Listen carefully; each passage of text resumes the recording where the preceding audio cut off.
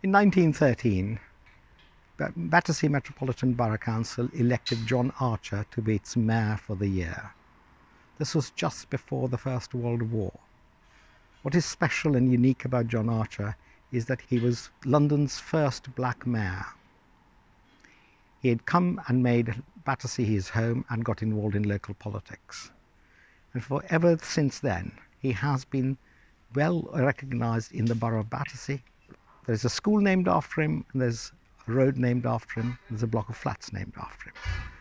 It is time that our young people understand the role played by John Archer in shaping this borough's future, but also contributed to our understanding of what black people have contributed to making this country and building it up.